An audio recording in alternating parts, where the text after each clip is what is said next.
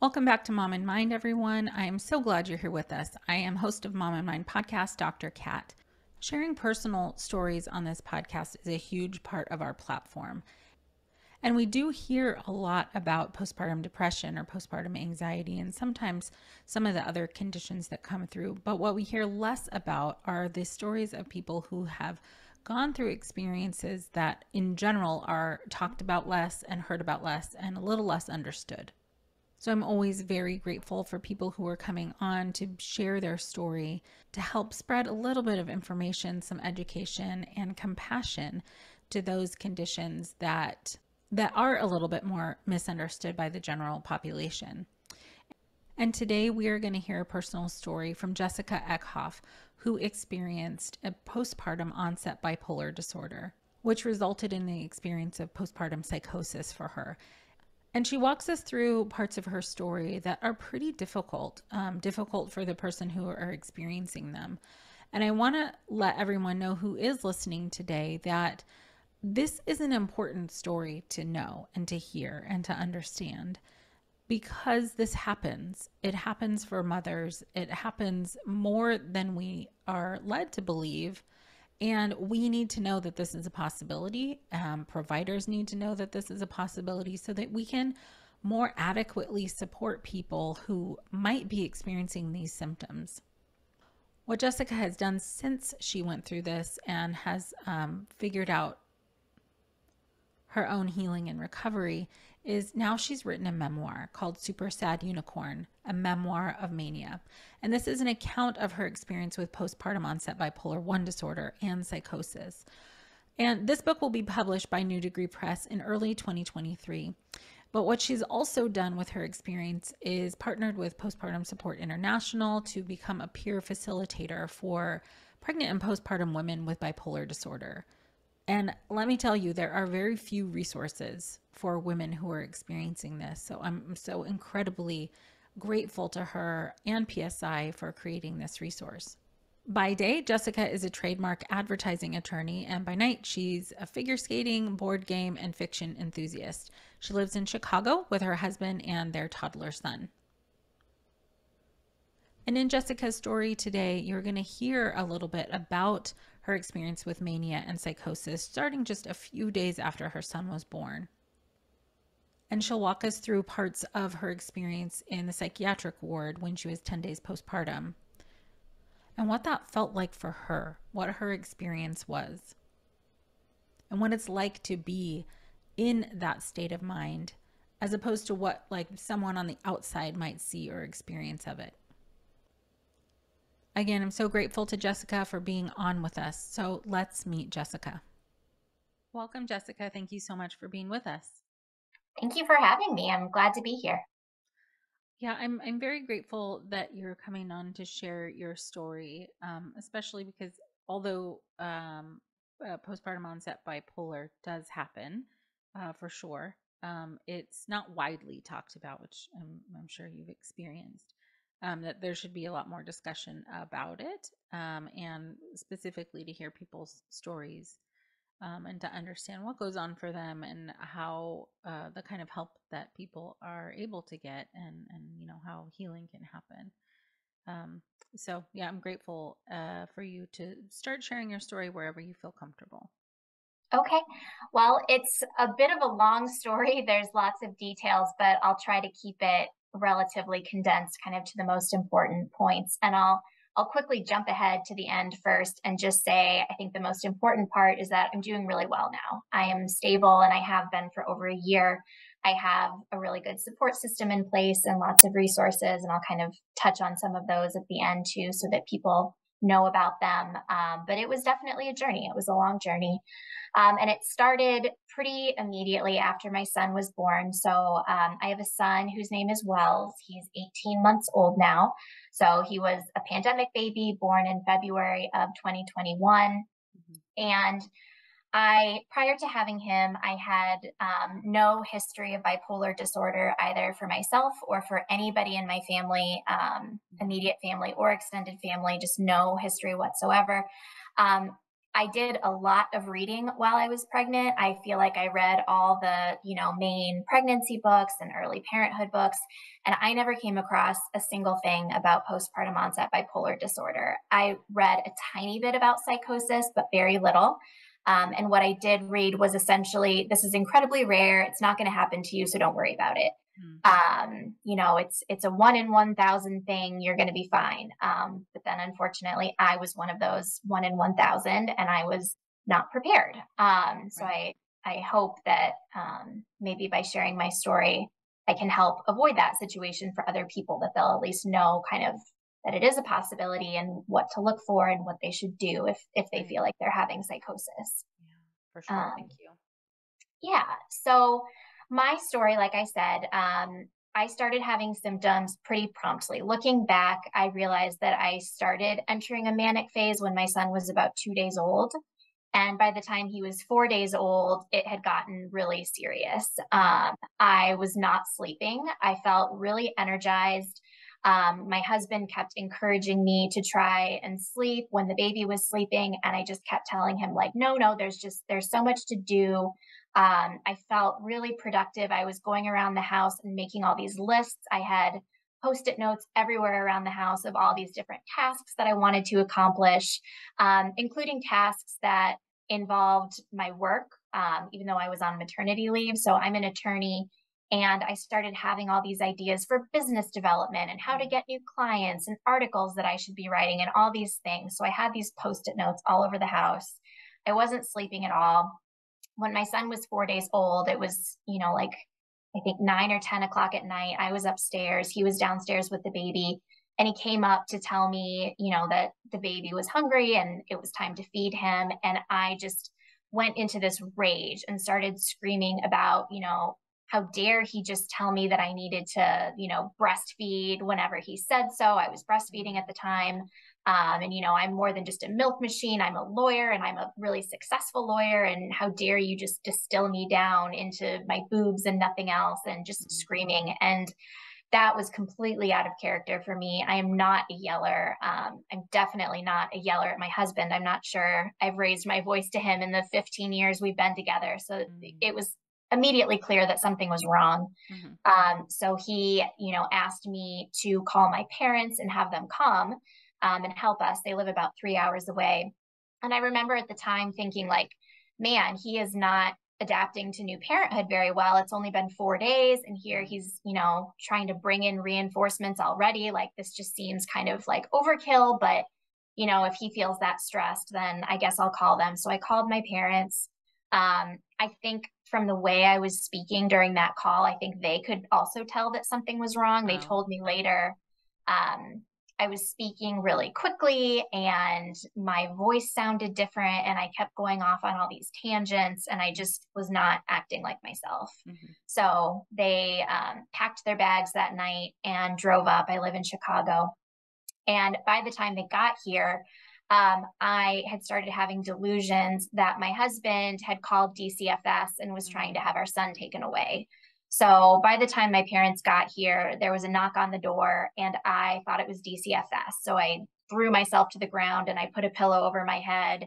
And I thought, DCFS was coming to take my son. I'm just panicking. My husband lets them in, and of course it's just my parents, but my mom walks in, and there I am, and I'm just crumpled on the floor with this pillow over my head screaming. Mm. And that was when I was 4 days postpartum, so things got bad really Very quickly. quickly. um Can I ask it a question about Yeah, that 4 days? yeah. It's looking back on it now, you can speak about what was happening, but what did it feel like to you?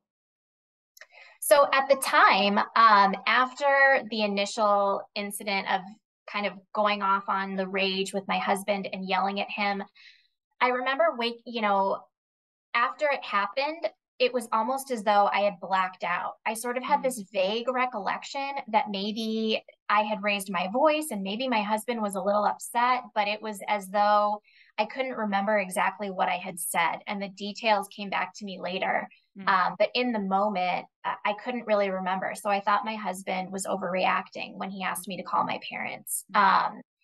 And when I was having the delusions, I mean, I just remember feeling terror and fear, and I thought my baby was going to get taken away from me. Yeah. Um, and it felt very, very real. And looking back now, it's hard to believe that my brain could have done that. I have a really good relationship with my husband. There was no reason, no rational reason to believe that he was trying to have my son taken away, but that's just what mania does and what psychosis does. And I just wasn't able to think rationally at that point. So I just felt terrified. Mm-hmm. Yeah, absolutely. So that leads you up to when your parents got there, and so I assume they were worried. This wasn't their daughter as they knew you. Yes, they were very, very worried. It was late at night by the time they arrived. The next day, they started calling around trying to figure out what kind of help I needed and what could be done. And fortunately, I have a friend who's a social worker.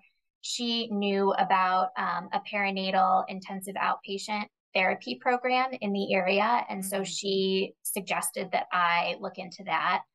My husband called them and he got me an appointment to do an intake interview, which I did. And I was scheduled to start the program on that following Monday. I think I did the interview maybe like on a Thursday or Friday, but things went downhill very, very quickly. And unfortunately, I ended up being hospitalized before I could start that program. Did I you did at the ultimately do the program later. Yeah, I thank you. I want to come back to that. I'm curious if what did you think about them or your husband having you do this interview at the time? Yeah, at the time, by that point, I kind of understood several other things had happened too. I could tell that something was wrong. I was having a really difficult time concentrating on anything. My thoughts were racing so quickly. I couldn't think. And like one example of that really stands out, I'm a big reader and a big audiobook listener. And I kept trying to listen to my audiobook and would get lost immediately. I kept having to rewind and, I would listen for like 30 seconds and then realize I had lost my train of thought and I would have to start over. I wanted to go for a walk, just to get outside. And I told my husband, just keep an eye out the window for me. I'm a little worried that I might wander off the street and maybe I'll get lost and not be sure how to get home. I'm not sure. I just feel so scattered. Yeah. So it was pretty severe, and lots of other things happened too. Probably the most significant indicator to myself that something was wrong. I had fed my son and I was trying to, take a couple minutes to myself afterwards. I was just sitting in our bedroom trying to decompress, and just this panicky feeling came over me like something is really wrong. I don't know what it is, but I don't feel like myself. Something is happening. And there was a notebook on my nightstand, and I started writing down this list of ways that I could prove my identity and give my husband access to our joint emergency savings account, because I thought I was going to need some sort of really significant treatment, and maybe that was going to be very expensive, and I needed to make sure that he could access that money. So I started writing down, here's my name and here's who I'm married to and here's my birthday and my social security number, and I'm an attorney, so here's my bar card, here's my mom's maiden name, just this long list. I wrote out, you can find my signature these different places in our home. Here's my signature here, so you can match it. This very long thing, and I finished it, and I kind of set it on my nightstand, and I came back an hour or two and looked at it and just thought, this looks like the ravings of a crazy person. Like I can't believe that I did this, and I had done it, an hour or two ago. So when you came back to it, you were not in the same state of mind? No, I wasn't. I was definitely kind of fluctuating in and out of being lucid and not lucid. And that was really kind of the case from day 4 until day 10, which is when I was hospitalized. Okay. Thank you for that. I appreciate you walking us through a little bit of what it felt like inside, because your process inside is probably very different than what people are seeing externally. Yeah. Looking back on it, it's really much easier to put the pieces together. But for somebody who's going through it and who's experiencing what you're describing, there's just so much confusion and a difficulty like grasping and holding on to like parts of what you know to be your day-to-day reality. I appreciate you sharing the kind of internal experience that you were having there. Yeah, I mean, confusion is definitely the right word. It was just my thoughts were so jumbled and it was Mm-hmm. so hard to, like you said, hold on to anything. It was like every thought I had was just this fleeting thing and it would be gone instantly. And it was scary. Yeah. I felt like I was losing, my grasp on things. I developed a stutter too, which was also scary. Mm-hmm. Um, So this is all in such a fast amount of time. So Very quickly this fast. all happened. So you said by day 10, that's when you went to the hospital. Yes. By that point, I was having a lot of delusions. The main delusion at that point was that I thought it was my husband who was having some type of mental health breakdown, and I felt like I wasn't safe. So Mm-hmm. I locked myself in a closet. It was about 2 a.m, and I called a friend and begged her to come and pick me up and pick up Wells because I thought we weren't safe. And the friend that I called is a doctor. And so frankly, I think even if she wasn't a doctor, I'm sure she could have guessed something was wrong. But because she's a doctor, I think she probably had a better understanding of the types of things that I might be experiencing. Mm-hmm. So she was able to kind of calm me down a bit and convince me that, it was 2 a.m. It would really worry my husband, Dane, if I were to just leave in the middle of the night. But she promised that if I still wanted to be picked up the next morning, she would come and get me. So that kind of calmed me down a bit. But then, my husband came into the room and I started getting all worked up again. I called his dad and told his dad that I thought, he was having this mental health breakdown and I just didn't have the bandwidth to help him. And I needed his dad to do something. And I was just screaming and cursing, which is really unusual for me. And I think at that point, my husband, it was Saturday or Sunday, I think Sunday maybe, and I was supposed to start that intensive therapy program the next day on Monday. But I think my husband determined it was just too severe and that I was potentially a danger to myself or others. And so he called 911. When I heard him calling 911, because I thought he was the one having the crisis, I called 911 too, Mm-hmm. to report him. So I was on the phone with 911 when the paramedics showed up to take me to the hospital. Mm-hmm. Oh, yeah. I mean that sounds like you were really afraid. Um, Yes, I was very, very afraid at that point. so when they came for you, what happened? So I was still convinced that they were there for my husband. So I got dressed and they asked me to come with them, and I thought they wanted me to come with them because they wanted me to be the support person for my husband because he was about to get admitted into the hospital. And they had me ride in the ambulance, and I thought to myself, it's a little strange they're having me ride in the ambulance, but they probably just want to make sure that I make it to the right place within the hospital. And I guess they must have my husband in a different ambulance. They're keeping us separate, maybe just to keep him calm or something like that. So Mm-hmm.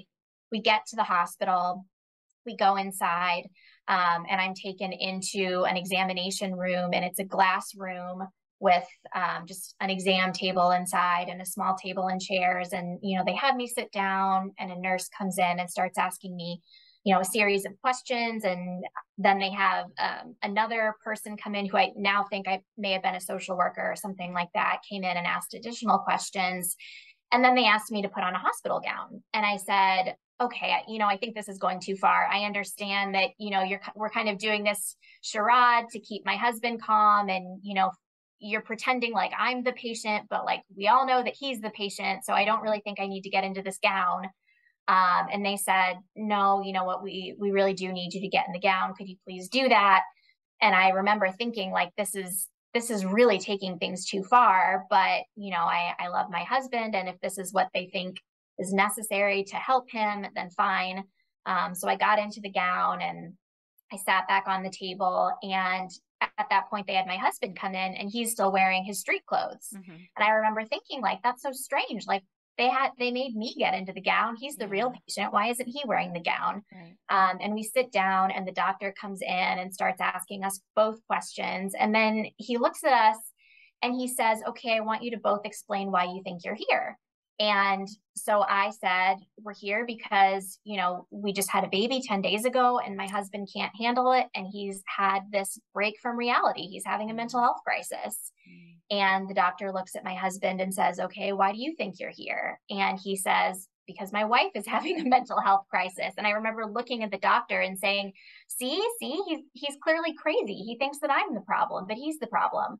And the doctor just very kindly and very calmly looks at me and says, I know it's hard to understand right now, but we are actually here because of you.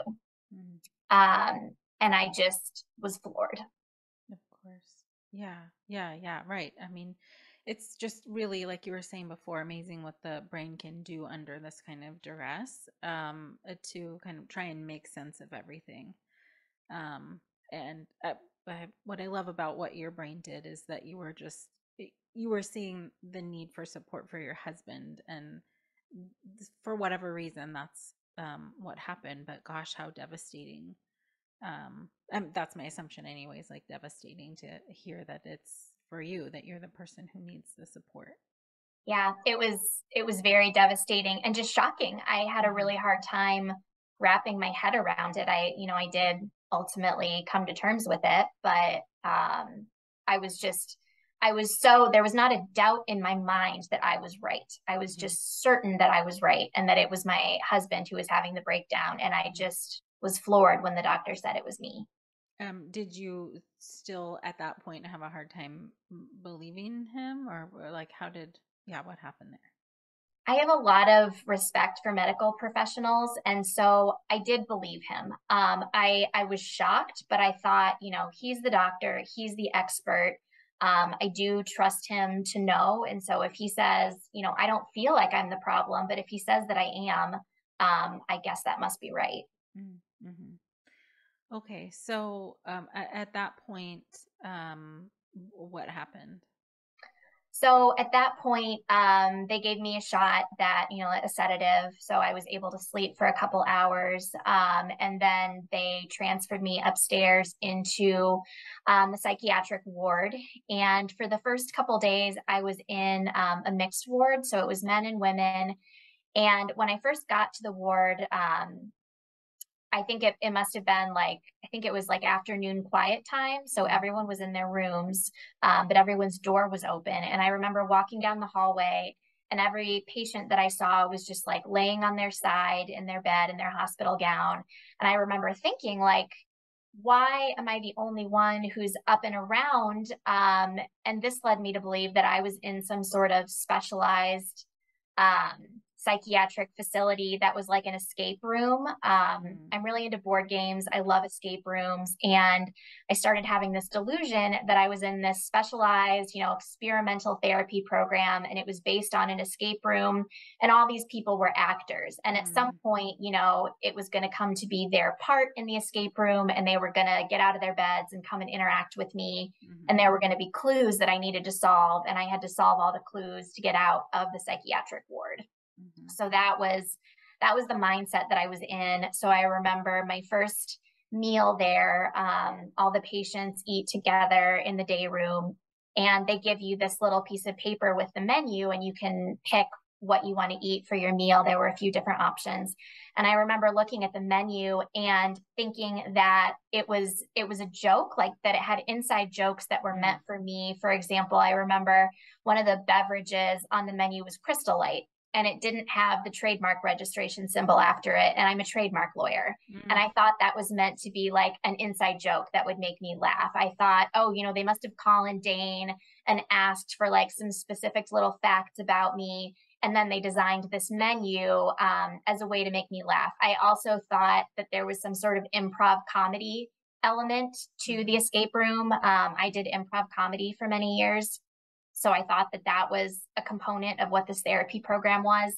Um, so I turned around and I looked at the guy behind me and I said, like, oh, these menus are great. Like, it's fun that they made that for us. And I remember him looking at me kind of strangely and saying, like, yeah, the menus are nice. And he ended up coming over later and sitting at my table, and we started talking. And he told me that he was a university professor, and I told him that I was a lawyer.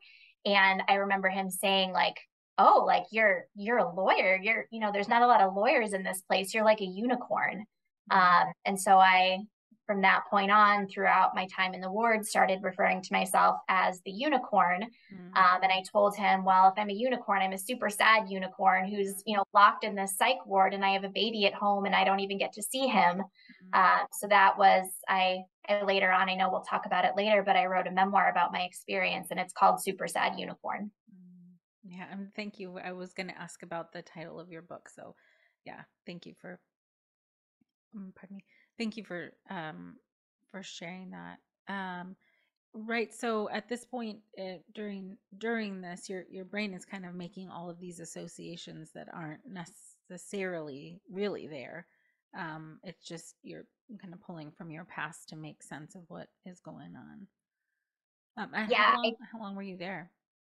So I was in the mixed ward for about a day and a half, and then I was transferred to another floor that was all women. And I was in the hospital total for 6 days. During that time, what kind of support did you get? There was a psychiatrist who came around once a day. Initially, I was really hesitant about taking medicine. They wanted to put me on a medicine right away. And in the past, I have had some pretty negative reactions when starting new medicine. So I was very hesitant about that. I think it took a couple days before they convinced me to start taking it. I don't think that there were really any kind of supports in place on the first floor that I was on. I think I never really asked about this, but I think perhaps the first floor that I was on was just kind of the more intensive floor that was meant just to get you to some sort of baseline where you might be more receptive to therapy. So there were no therapy sessions or anything like that when I was on the mixed floor. But then once I made it to the women only floor, there were several different sessions that you could attend each day. None of them were mandatory, but it was encouraged that you go to as many as you could. And there was an art therapy class and a music therapy class and a conflict skills class and a stress reduction class, a bunch of different options. And then they also had a kind of like a quiet space that you could go to. I think they called it like the relaxation room, and they had like some cushions and a yoga mat. And it was just kind of meant to be a place that you could go and just kind of calm down. I think they also had like crayons and coloring pages and things like that. So by the time you went to the women only floor, did you experience any shift or difference in how you were feeling and what you were experiencing? Not right away. When I got onto the floor, I was still convinced that I was in this, experimental kind of escape room themed therapy program. Within the first day or two, I started having additional delusions that God was trying to speak to me.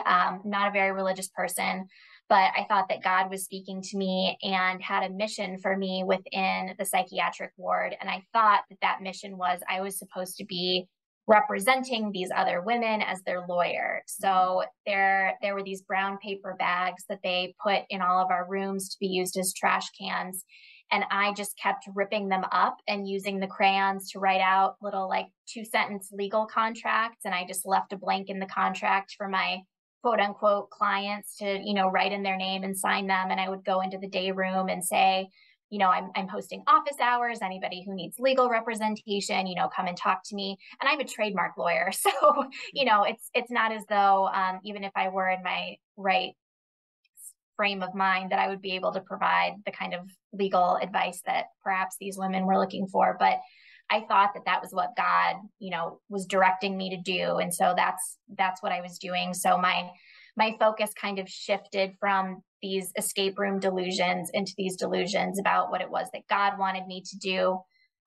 There was one woman who had been on the mixed floor with me and then also ended up down on the women's floor.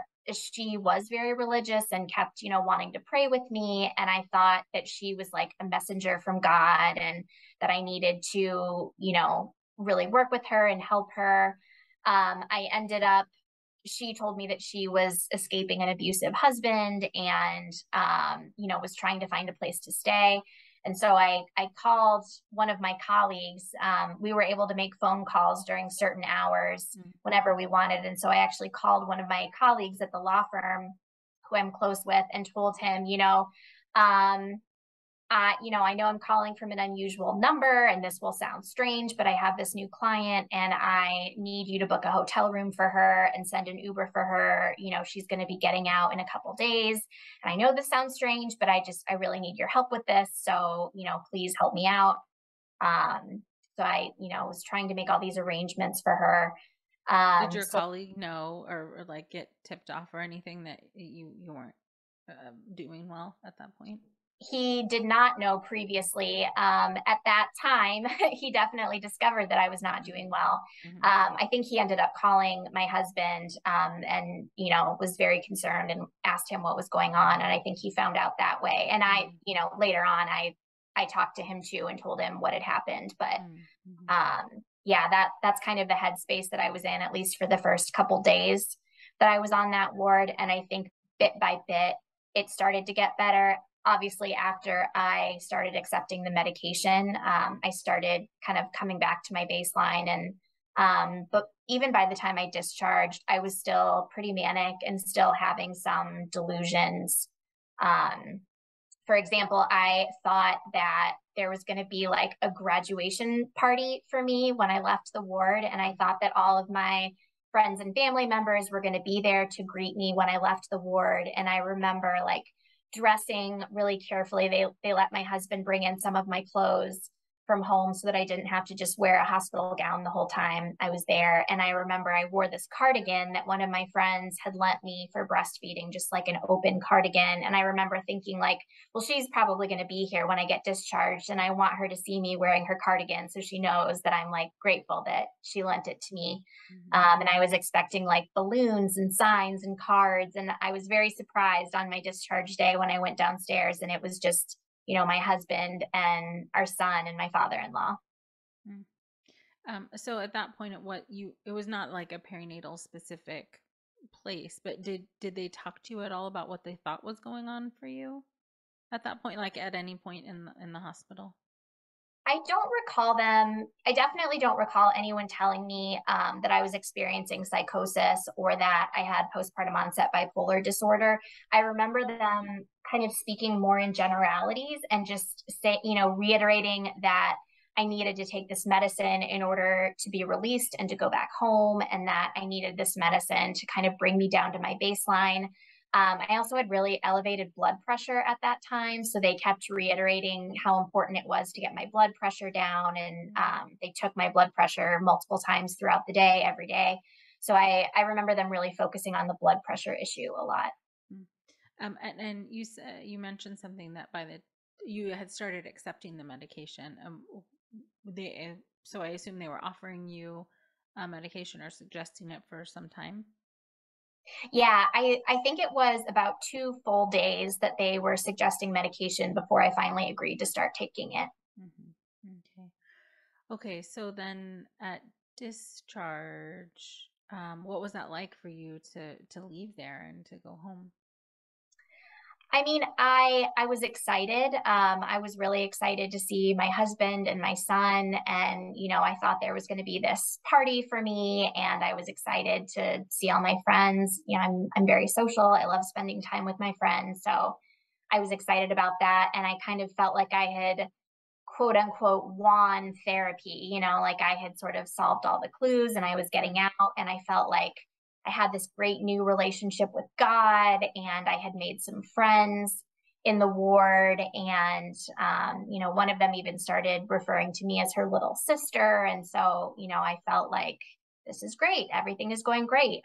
Looking back, I was still very manic. but I was excited to go home. Okay. And at what point did you go to the intensive outpatient unit or therapy Pretty program? immediately. I think I was released from the hospital on a Saturday, and I started the intensive outpatient program on Monday. Okay. All right. Um, okay. So, just in terms of your experience of being home, and still what you know now as experiencing manic symptoms, how were you getting by at home? I had a lot of frustrations because I had all these grand ideas about plans that I wanted, and I felt frustrated when my mom or my husband would tell me like, "Okay, take a break. We don't need to worry about that right now." Specifically, I really wanted to get my story out because I thought, I hadn't read anything about this, when I was pregnant, and people need to know about this. Like, I can't believe this happened to me.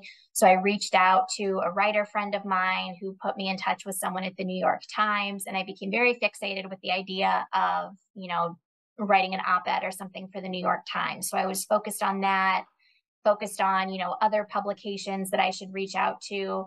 I had also, for whatever reason, decided while I was in the psychiatric ward that my husband and I should renew our vows. So I was, trying to make all these plans about a vow renewal, and my husband was very not on board with that. And I just couldn't understand why he was being, such a buzzkill about this great idea that I had about, getting all of our friends and family together and doing a vow renewal. So I felt very frustrated. I was also still, I was trying to pump at the time just to get my supply back up. I wasn't pumping while I was in the psychiatric ward. So, my supply had dwindled. So I was trying to pump to get it back up, but I was so distracted that I kept forgetting. And when my husband would try to, gently remind me, like, "Hey, it's been a while, maybe you should pump," I would get really frustrated with him. I didn't like being told what to do. He also kept trying to get me to sleep, and I still just felt like I didn't really need very much sleep. And I felt like it was really infantilizing for him to keep telling me, that it was time to go to bed and that I shouldn't be on my computer right before bedtime. So I felt frustrated a lot. Were your parents still there? Yeah, my parents stayed for at least like a week or two after I got home from the hospital. Okay, so then in terms of your experience in the perinatal intensive outpatient program, they're just for people's reference, there are not a lot of them that are perinatal focused, but there are a handful throughout the country. What was that like for you to go into a group of other people who might be experiencing similar things, or even if not similar, were experiencing distress in new motherhood? Yeah. So when I initially started the program, like I said, I was still in a pretty manic state. And at that time, so it was a perinatal program. So everyone was either pregnant or within 2 years postpartum. And everyone in that cohort, and there were about 15 other women who were in the program with me during the pandemic. So we were all on Zoom, but none of the others were experiencing mania. Everyone else was experiencing depression, anxiety, or OCD.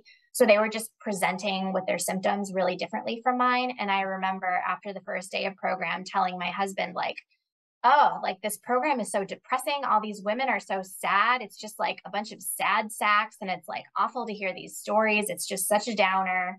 And, I don't know if it's going to be a good fit or not. But over time, as the mania waned, I started to really, really appreciate the program. And by the end of it, I was so invested in the program that I almost didn't want to leave. It just felt like a security blanket for me. It really was intensive. It was 4 days a week, 3 hours a day.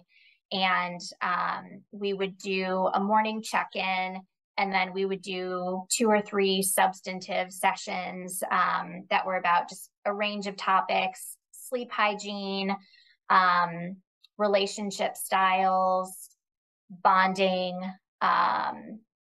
stress management, all kinds of different things, body image issues, depression, all kinds of different things. And then we would do my favorite part, which was at the end, we would do this like talk time where anybody who had a particular, issue that they were struggling with or something that they wanted to discuss could bring it up to the group. And, the therapist who was leading the group would almost do kind of like a mini therapy session, but with all the other women on the line. And, we could all kind of just listen to what the takeaways were and ask questions and offer support. And I always really liked that part. And it became such a part of my daily routine that I was worried that I was going to kind of fall apart, when it was done. And I was almost hesitant to discharge. Right. I discharged after about 3 months. I was out of the program for about a month and then went back to work and then swung the opposite way, as you do with bipolar, and had a depressive phase and ended up taking medical leave from work for about a month and went back into the program and was in it for another month and then discharged and had a more successful discharge that time. One of the big benefits of being in a perinatal IOP program, it's like you said, there's very few in the country. So I felt really lucky that I lived in Chicago where there is one. But I had access to a perinatal psychiatrist twice a week. So she was able to make a lot of adjustments to my medicine really quickly. So as soon as we determined that something wasn't working, she was able to make changes. And so I went through several different medicines in the course of those, 4 to 5 months. Mm-hmm. I mean, the number of changes where if I was just out in the real world and trying to book appointments with a psychiatrist and, right. Could only get in once every 3 months or, who knows, because it's so hard to get appointments with specialists. I mean, it could have taken years for me to figure out the right combination of medicines, but she was able to figure it out. By the time I discharged the second time, I felt really stable. And I've stayed that way for the past year. Oh, that's fantastic. Yeah, I appreciate you bringing in that point. It is real. That is one of the benefits of IOP programs, is the staff psychiatrist or nurse practitioner, whoever's in there, because it is such a delicate balance, like trying to figure all of that out and to be able to have that, I don't know, support or lifeline, so to speak, where that the group has your back and the medical team has your back and the therapy team is all holding space with you until whenever that is, until you're able to transition out. Gosh, I wish there were more programs like that. Me too. I think it was absolutely critical to recovering. I should add too that because, I was in the program for quite a while, a total of about 4 months. And during that time, a few other women with bipolar did end up joining the program. And I remember when the first one joined, I was so just this sense of like relief and solidarity just washed over me. Like, oh, I'm not the only one. Like, I've never heard of this happening to anyone else. I felt so alone. And when I realized like, oh, there's this other person and she and I, we were on Zoom, so we could use the chat feature and she and I would like message separately, just the two of us, and talk about like, oh, this happened to me. Like, did you have any delusions like that? Mm-hmm. Yes, totally. This is what mine was. And it felt so good to be able to talk to somebody else who had been there, because it felt like as much as my friends and family are wonderful and they wanted to support me and they did support me, but they couldn't fully understand what had happened to me. And it just felt so good to talk to somebody else who truly understood what it was like. Yeah, that is such a beautiful part of the group experience, and not something that you can really just randomly find all the time. No. If you're extremely lucky, maybe. But that is one of the purposes of the group, is to find people that you can connect with and have solidarity with, and to know that you're not alone. So I'm curious, after your IOP experience, what happened after that in terms of your healing and therapy? So after that, I had an individual therapist who was a Postpartum Support International certified therapist. So she had worked with a lot of postpartum women, and she was wonderful. I started meeting with her initially 2 times a week, and then moved down to once a week, and then every other week as things started to progress. But she was amazing. And then my other big source of support was Postpartum Support International. They have a ton of different resources. The ones that I used were they had online support groups that are hyper focused. So there are support groups for NICU moms and military moms and people with OCD and people with psychosis, all these different things. So I went to some of those online support groups. Subsequently, they created a group for women with bipolar, which unfortunately did not exist when I was kind of initially dealing with my diagnosis and healing from all of that trauma. But that group does exist now. I'm actually one of the peer facilitators for that group. But I went to the general postpartum mood and anxiety disorder group, which was great. They're free and they happened almost every single day. And it was just great to have other women that I could talk to, and people would often ask questions like, hey, I've been experiencing this. Like, has this happened to anybody else? And we were all just seeking validation. We all just wanted to hear somebody else say me too. And it just like, it felt so good to hear that. The other big PSI resource that I used and loved, they have a peer mentor program. Mm-hmm. So you can apply to be a mentee, and, you know, you kind of give a background on your story and what different challenges you faced, and they pair you with a mentor who has gone through similar challenges. So I was paired with a woman who has bipolar 1 disorder, just like me, and has 2 kids and had been hospitalized just like I was. And she was just an incredible source of support. I asked her a million questions. At that time, I was really grappling with this diagnosis. I remember asking the therapist in the program when I was first diagnosed with bipolar, I kept saying, okay, but postpartum depression goes away. When is my postpartum bipolar going to go away? Mm-hmm. And it was so hard for me to wrap my head around the concept that it wasn't going to go away. This is something that I'm going to have to manage for the rest of my life. And I struggled so much with that. Sure. There's so much stigma around bipolar, and people thinking that people with bipolar are crazy and unreliable and dangerous. And it was just so out of line with how I see myself. I see myself as this confident, successful lawyer with, a great marriage and friends. And I thought this diagnosis meant that all of that was over, that it was just basically a death sentence. And I was going to be living this horrible quality of life for the rest of my years. Mm-hmm. And speaking to her was just so helpful because she was really stable and she had all these supports in place, and she was leading a really great life. She was, really passionate about swimming, and she did all these races. She had a great career, great marriage. And it was just so helpful for me to see an example of somebody who had made it through what I was going through and was thriving. Yeah.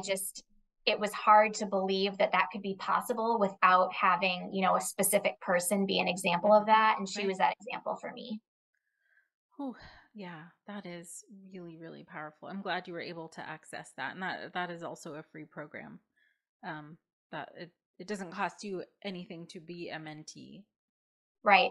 Yeah, it's an amazing program. So anybody who is experiencing any kind of postpartum struggle, I absolutely recommend checking that out. It's so valuable. And the program lasts for 6 months too. And each mentor-mentee pair can decide how and when they want to communicate. So, if you want to do a phone call once a week or you want to text throughout the week, you can decide on just whatever makes sense for you. So that's really great.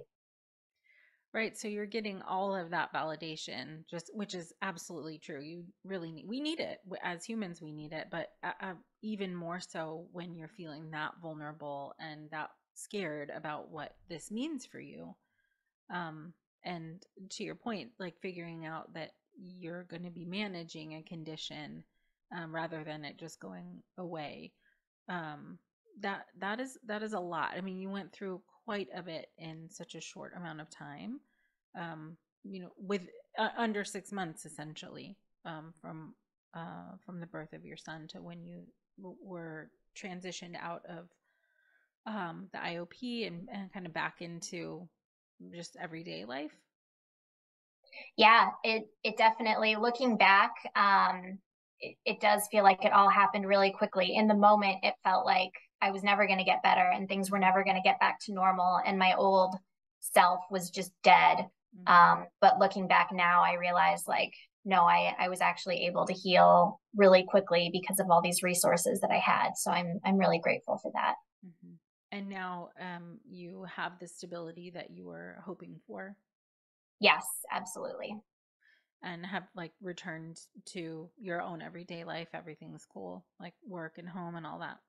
Yeah, I mean, it's it's shocking to me. And if you had asked me this, a year and a half ago, I'm sure I couldn't have believed it. But I feel, I don't feel 90% myself. I don't feel 95% myself. I feel 100% myself, which is just such a huge relief. I just feel really steady. I feel like everything is under control. I was able to bond with my son in a way that I didn't think I was going to in the beginning. That was another thing I didn't really talk about.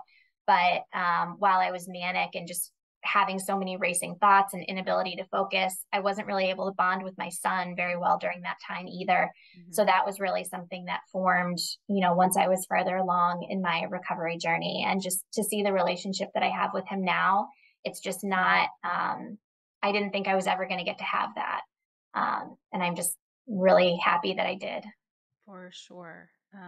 Right. And even with, those first, however long, couple of months maybe, where you were going through this and trying to cope and heal, you're right. There is still opportunity for connection and bonding and for the rest of, his life and whatnot.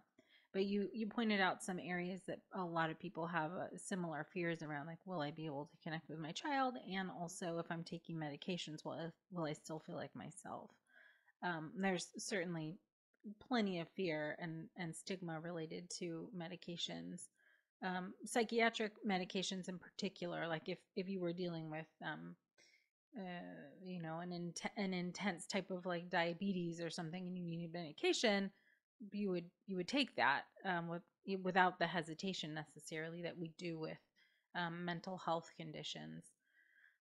So that like the stigma that you also had, like internalized stigma, things you'd heard about, medication and all this stuff. It's a lot to try and wrap your head around and push through, move through in order to get to the healing that you had. Yeah, I think that's true. Especially with, this idea that I was going to need to take medicine for the rest of my life. That was a really hard idea for me to grasp. I felt like, I ought to be able to manage this by myself. I should be stronger than that.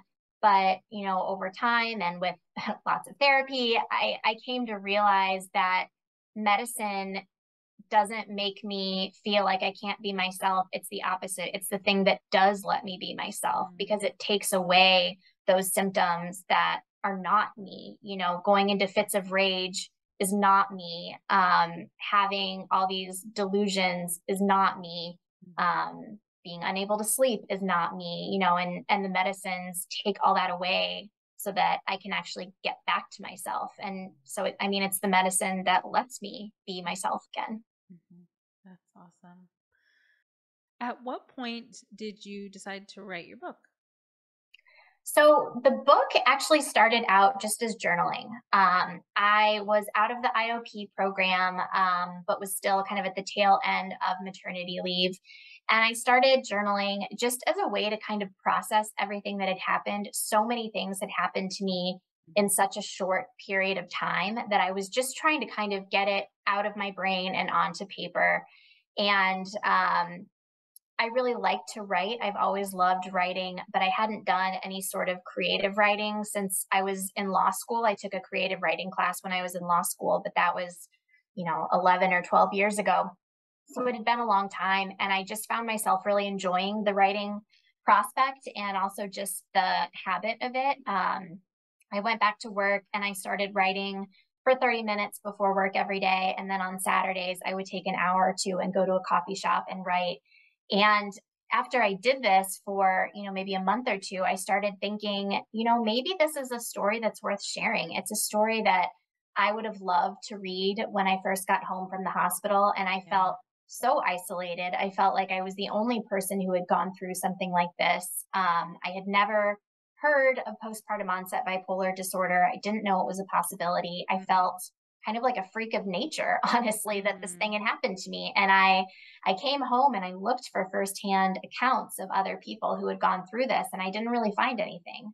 Or I found very little. And I thought, maybe it would be helpful if I could share my story for a few reasons, to give that sense of solidarity, that, that moment that I got from group therapy of hearing somebody else say, me too, and just what a relief it was to know that you're not the only person. And also to know that there's hope, that there's recovery, that you do get to go back to being yourself. And that going through something postpartum, whether it be postpartum onset bipolar or something else, like, that's not the end all be all of your life. That's not going to define you. So I want people to know that too. Right, for sure. So with throughout the your memoir, it's kind of your journal entries. So I assume it would show kind of your progress through from the suffering you were having to the healing that you found.